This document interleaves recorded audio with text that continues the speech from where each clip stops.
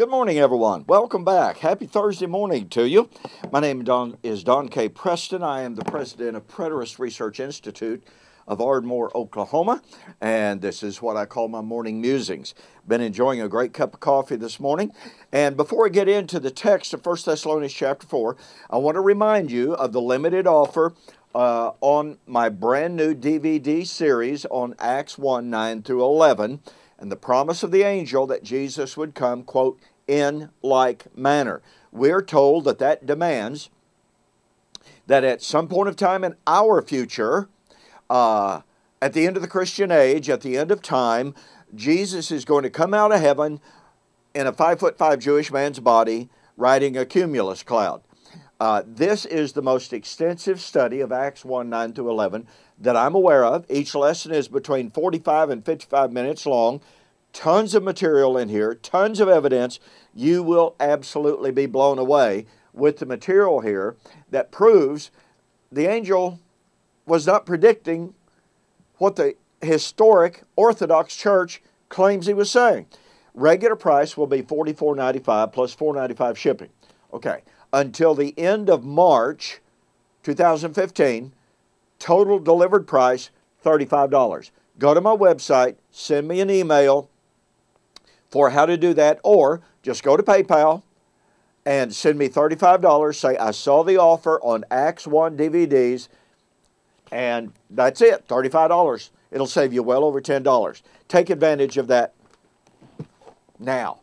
Don't want to miss out. Okay, in 1 Thessalonians chapter 4, and remember, what we've been doing up to this time is examining all of the references to eschatology prior to 1 Thessalonians 4, looked at all of the eschatological references after 1 Thessalonians chapter 4, and we saw that there is one united story.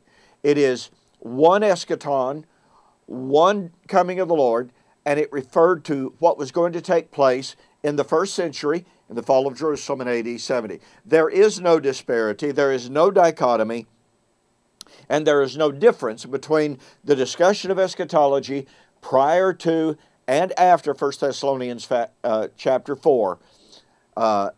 It's all one story. Now, I want you to notice something.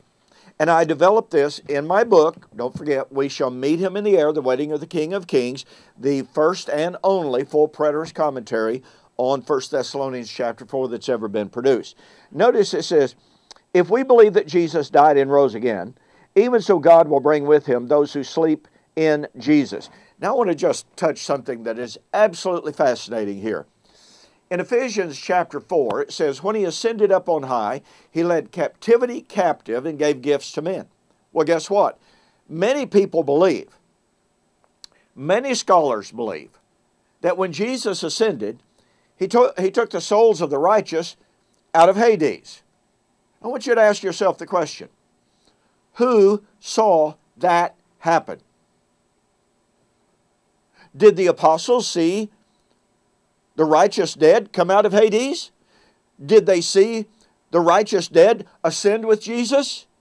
No. Okay, since we are talking about the coming of Jesus with the dead, 1 Thessalonians chapter 4 is the same coming of Acts chapter 1, right? Promised in Acts chapter 1. Okay, when Jesus ascended, he ascended. And Ephesians chapter 4, if it's understood properly, tells us of the righteous dead ascending with him. But wait a minute. Nobody saw that. The ascension of the dead with Jesus at his ascension only took place after Jesus was taken out of their sight. Well, okay. Then if the ascension of the righteous dead with Christ at his ascension actually took place in the unseen realm, and if 1 Thessalonians chapter 4 is the coming of Christ to fulfill Acts chapter 1,